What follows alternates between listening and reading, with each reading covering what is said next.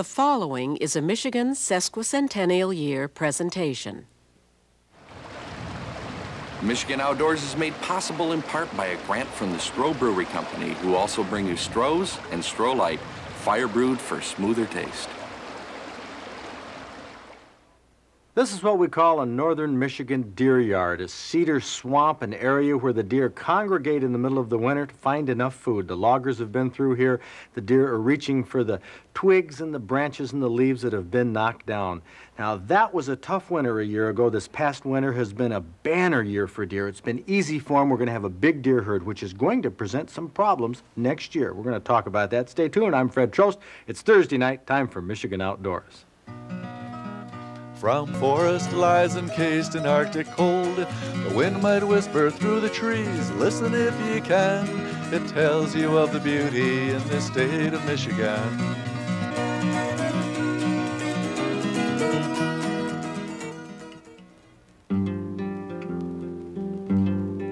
Driving down many of the back roads, well, even some of the main roads in the Upper Peninsula, the main activity you're going to find is logging. Stacks of cut timbers waiting to be hauled, heavy machinery working here and there to clear trails or drag logs that the woodcutters have felled.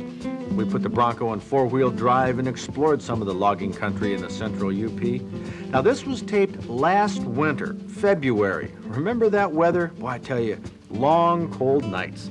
We found the deer midday in the open, eating the tops of trees freshly cut by the loggers.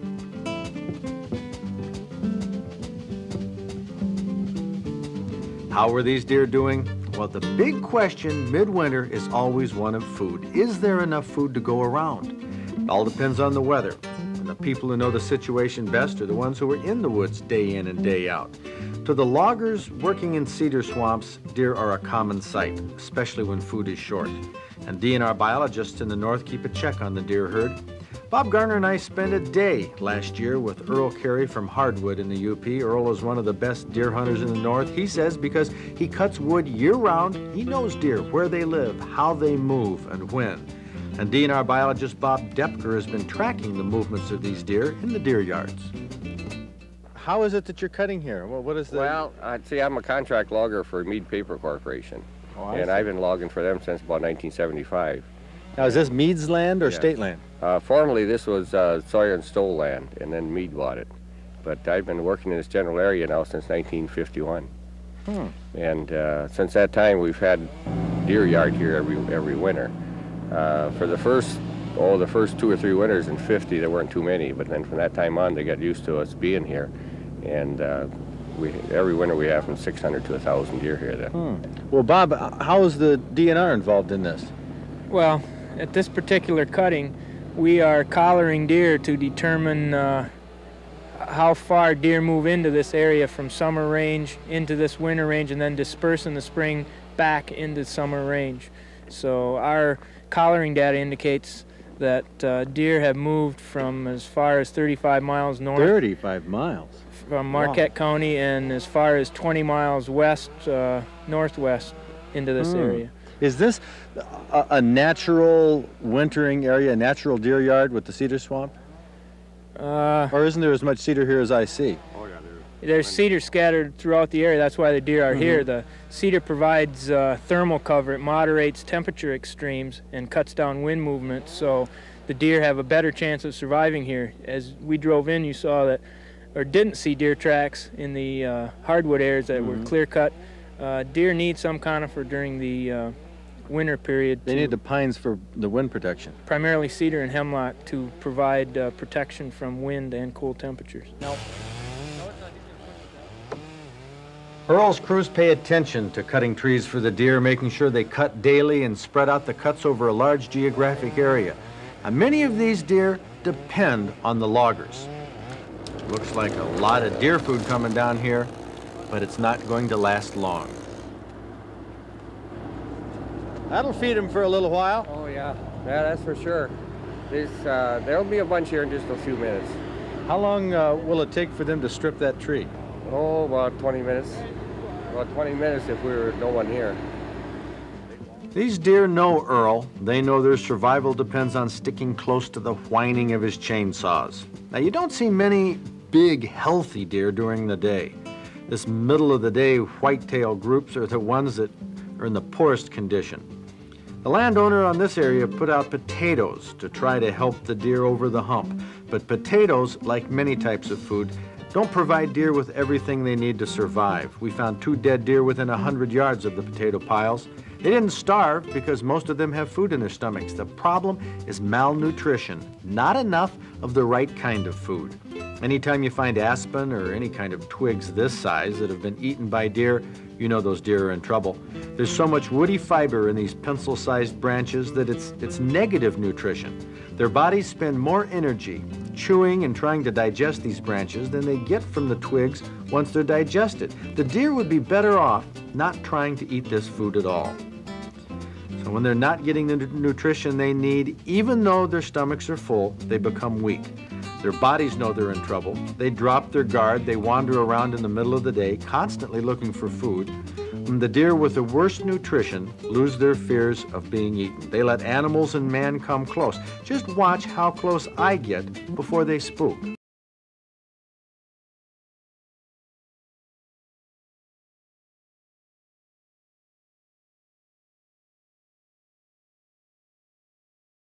These are wild deer. They're not tame deer. During the summer, the landowner says he sees very few. It's only at this time of year when the young deer, the weak deer, are visible all day long.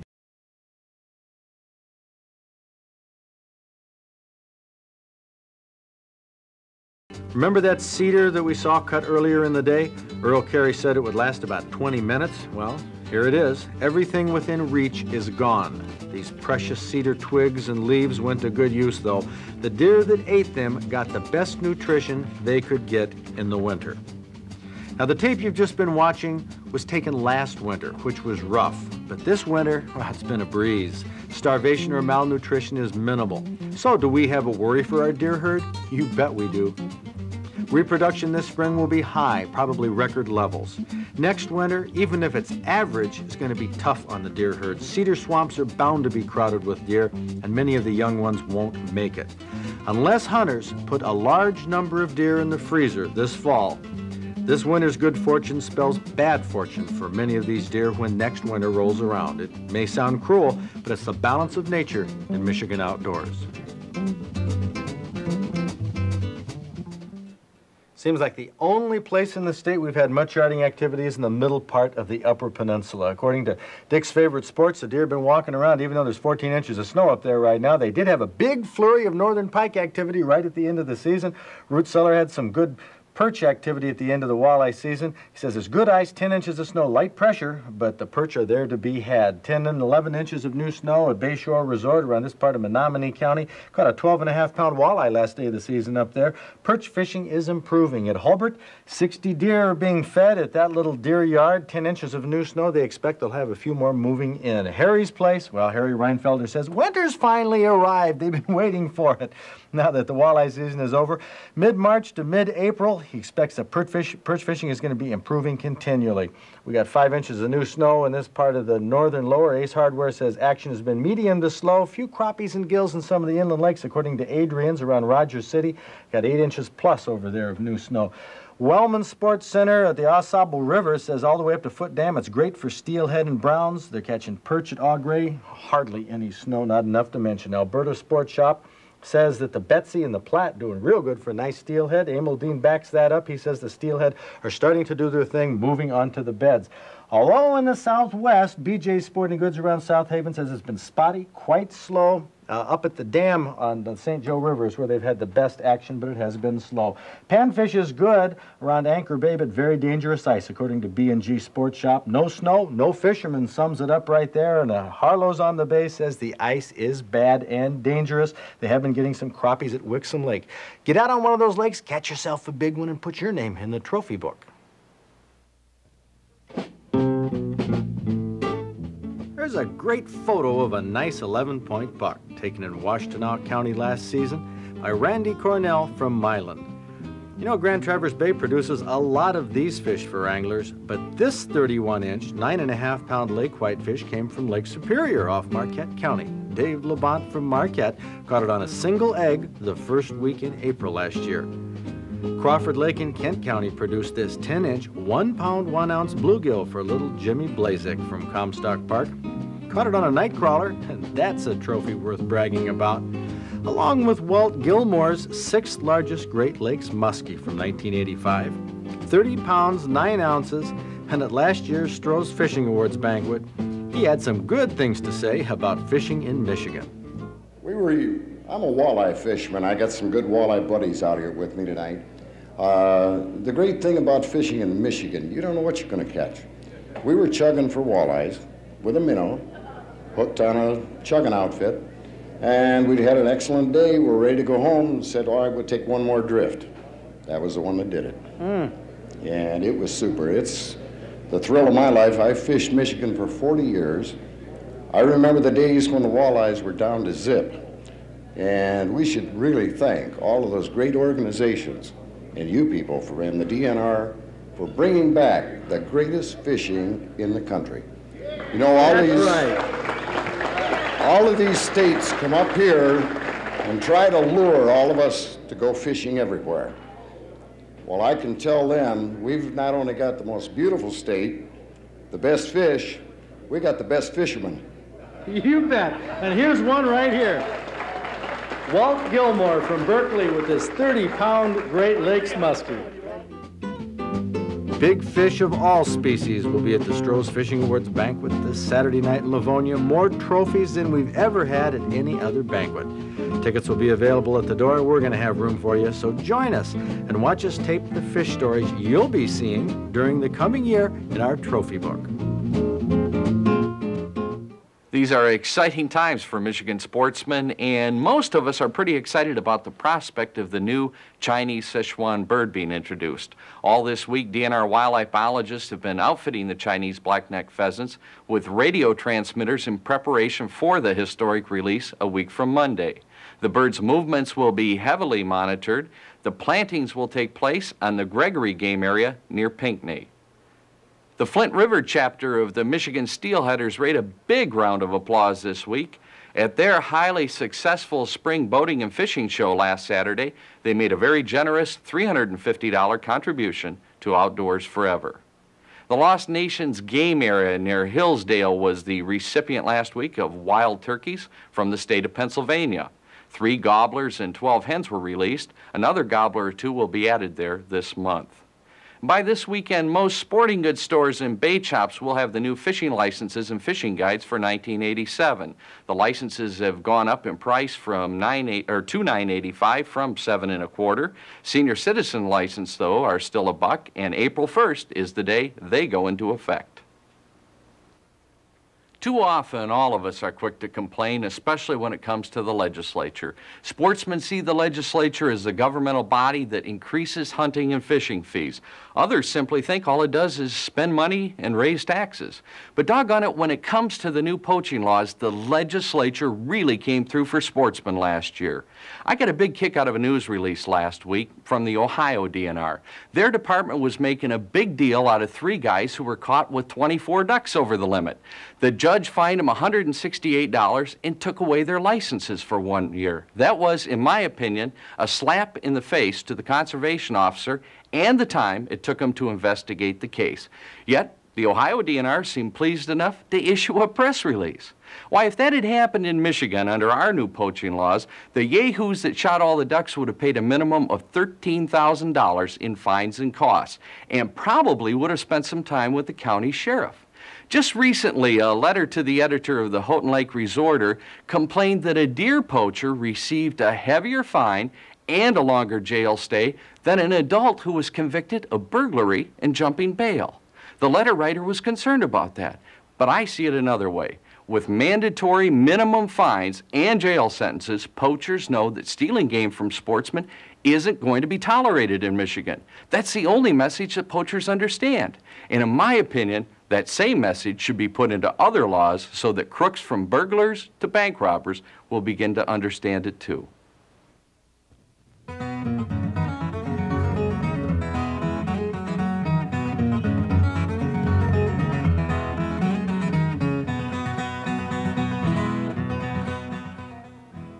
Now that we've completed our hunting awards banquet, I'm ready to talk about the scoring system. We had some different opinions this past year, Bob. I had a system which I've used where you hang a 1-inch ring on a tine, and if it'll support the tine, I said, well, that counts as a point. Now, there are some flaws in this system. Sure, it's simple, but there were some flaws that some little squeaker points were getting through that maybe really shouldn't have. We had a lot of sportsmen write and say, why don't we use the Boone and Crockett system? Why don't we use the Safari Club system? Too complex. We have to handle too many deer through our awards program. Right, those systems are standard throughout the country, but they're very complicated and require certified scores. Take a 1-inch tube, 1 inch long, 1 inch in diameter, similar to what you would cut off of a film canister. Just cut 1 inch off of that. Or a piece of pipe. Now when we apply that to, say one of these little bumps on around the burr, which would hold a ring, it won't hold that tube. It's got to be at least a 1/2 inch. You know, right there. This would hold a ring easily and get counted as a point, but it is kind of a cheap point. Now that won't hold, and also on this rack right here, this looks to be a 6-pointer, but no matter how you angle it, you can't get this 1-inch tube to stay on this particular tine. So that's the system we're going to go to. Get yourself a 1-inch tube. Anybody can score it. That's what we're going to have in 1987 for our Big Buck Awards. I think it'll work fine. Sounds good to me, too. We'll give that a try. Now let's see if you folks can answer this question in our outdoor quiz. Polar bears have a different feeding habit than other bear species. What is it? When a polar bear kills its prey, it usually gorges on the fat and leaves the carcass for foxes and other scavengers. Black, brown, and grizzly bears, on the other hand, usually remain near and guard a carcass they're feeding on until it's completely consumed, which may take days. People a lot of times think of a pity trip. These poor people in wheelchairs and so on can't do anything. Do you realize that's not the thrust of this Outdoors Forever? Yes, I realize that they're a group of hunter and fishermen that have a problem that's unique and different from the average hunter and fisherman, and that they're being discriminated and have been over the years, legislatively and through existing laws in the DNR. Former State Senator Kirby Holmes deserves a big commendation from all of us sportsmen who are getting older, have more problems in the outdoors. He didn't form his task force on handicapper hunting and fishing concerns out of a publicity stunt. It was for real. This was right after our first Outdoors Forever meeting, Raj, back in April, when he came up with this, and he and his staff. You were on the committee. Gary Johns, who is with the U.S. Army Tank Automotive Command, and you became the chairman of this committee. That's correct. How'd you like it? It was a lot of work, but it was enjoyable. Well, it's something that a lot of people had concerns about. We held at our Hunters Workshop in September, you held for the task force a hearing. And a lot of people came there, a lot of handicappers came and voiced their concerns. How was it? Was it a tough job with this task force? Did you encounter apathy, antagonism, fear, or what? It was very tough because of the extreme time constraints we had to work under to get the amount of work done. It wasn't so much apathy. We had an extreme amount of interest, but in the past everything has been so fragmented that the DNR didn't have any adequate input to know what to do. So through the workshop that we held, we got information from the hunters and fishermen of their concerns and possible action that we could take to remedy them. What did you find, Raj, you in the political realm? Right. Well, then we went back to our own meetings and found out, the whole reason we looked at it is because legislation was designed before handicappers started getting access and civil rights and so forth. And looking at that, we thought, well, let's take a look at the laws and put common sense to them from handicappers' input. And that's what came out of it. You never know when you or one of your friends or one of your family is going to have a problem. There was someone representing the general public here, Roger Friend, from the Midland County Sports Fishermen's Association, representing the general public. And very tragically, what happened on Christmas Day? I talked to him and he told me that he had went blind. He had sugar diabetes and didn't know it. I guess his medication has been straightened away and some of his sight has come back, but it's not all back yet. It's just something that you never know about. Something just like your boating accident, Rod, just all of a sudden to somebody that you wouldn't even expect. Well, we wish the best to Roger Friend, and hopefully he will recover and make a full recovery, but it's one of these things that just keeps happening that we're concerned about. You came out with 6 recommendations in this report from the task force. One, you want to investigate a permit to hunt from a standing vehicle was a big concern. A handicapper guide to show access to campground facilities and fishing areas. You want to see a videotape produced so that people can understand a little better about the recreation related to handicap. Someone on the DNR staff to oversee handicapper concerns, which hasn't been done. They've given no thought to it, really. Barrier-free access is a big problem so that people can get to piers and to the outdoor areas. And crossbows. There we have a hot one. That was probably the hottest topic that you covered? It was. Right. Well, without getting into all the detail, this report on the Senate Task Force of Handicapper Hunting and Fishing will sort of be the blueprint of things to come that we're going to follow up in Outdoors Forever. Gary, you did a great job, and this is just phase one, right? Phase one. Now we have to make sure that they're all enacted. If you're interested in this, write to us. Our address will be coming up in a few minutes, and we will be happy to send you this full report from the Senate Task Force. This Saturday night is going to be a big one for anglers. We have more trophy fish mounts than have ever been assembled at one time in Michigan on display at our 6th annual Trost Fishing Awards banquet. Our cameras will be there taping the fishing stories for our TV trophy book. Tickets are available and will be available at the door. Give us a call if you have any questions. Hope to see you there. Also on Saturday night, there will be a Pheasants Forever banquet in Grand Blanc, sponsored by the Genesee County chapter. During the day Saturday, you can attend a fly fishing clinic and tackle display at the high school in Rockford. And the annual Bluebird Festival and Wildlife Art Show will be in full swing both Saturday and Sunday at the Jackson Community College in Jackson. Sunday, there will be a gun show, buy, sell, and trade at the Capital Area Sportsman's League in Lansing. And the same day, you'll find the Steelheader Spring Sport Fishing Show in Cass City. Because of the popularity, there's a pre-registration deadline for the annual turkey hunting workshop in East Lansing. Get your reservations in by March 14th if you want to attend the workshop on the 21st. Next Thursday, make sure you tune in to our live cook-off here on PBS. The 10 best fish and wild game recipes of 1987 will be taste tested by our panel, headlined by none other than the original Mr. Michigan Outdoors, Mort Neff.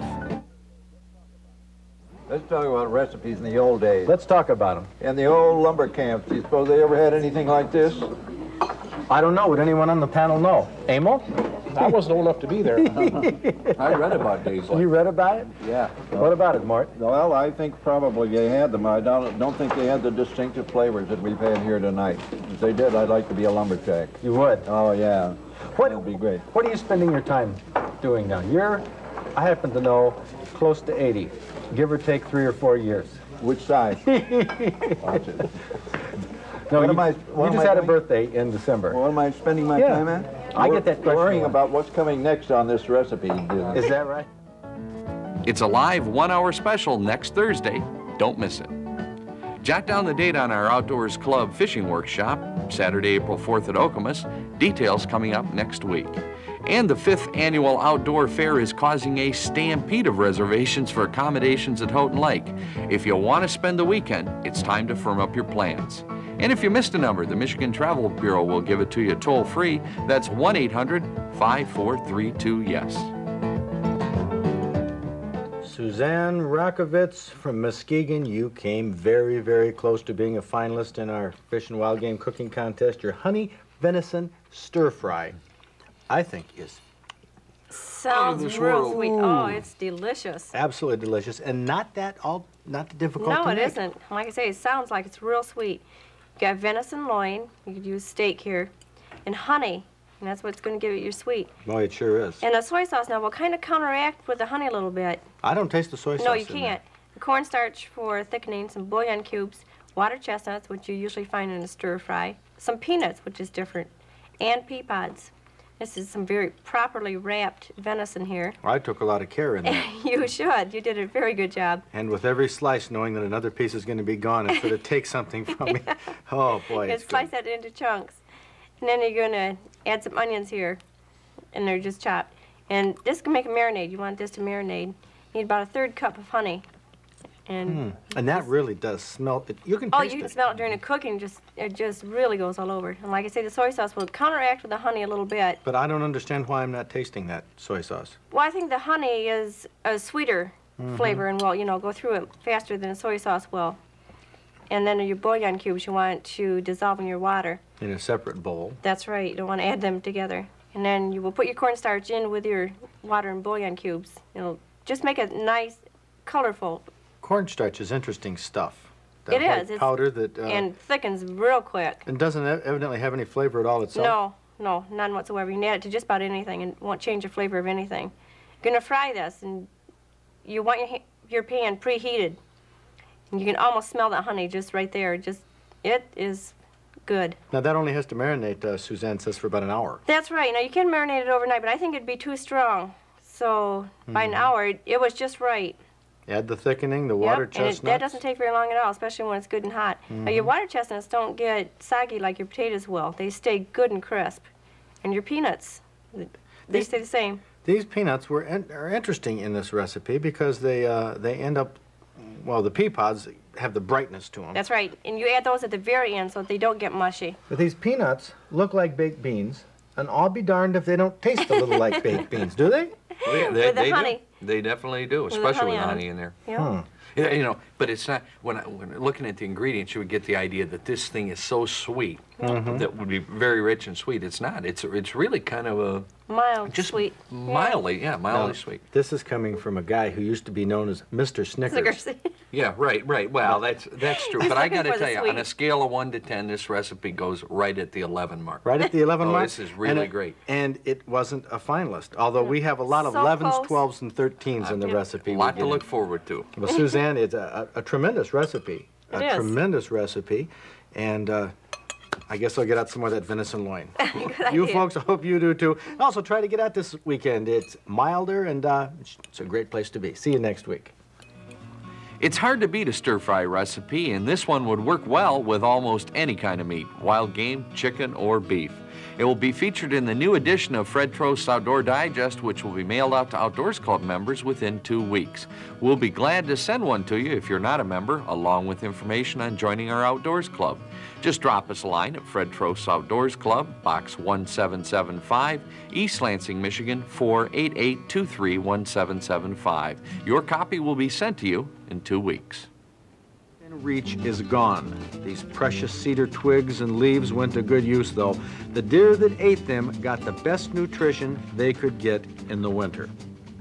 Now, the tape you've just been watching was taken last winter, which was rough. But this winter, well, it's been a breeze. Starvation or malnutrition is minimal. So, do we have a worry for our deer herd? You bet we do. Reproduction this spring will be high, probably record levels. Next winter, even if it's average, it's going to be tough on the deer herd. Cedar swamps are bound to be crowded with deer, and many of the young ones won't make it. Unless hunters put a large number of deer in the freezer this fall, this winter's good fortune spells bad fortune for many of these deer when next winter rolls around. It may sound cruel, but it's the balance of nature in Michigan Outdoors. Michigan Outdoors is made possible in part by a grant from the Stroh Brewery Company, who also bring you Stroh's and Stroh Light, fire brewed for smoother taste.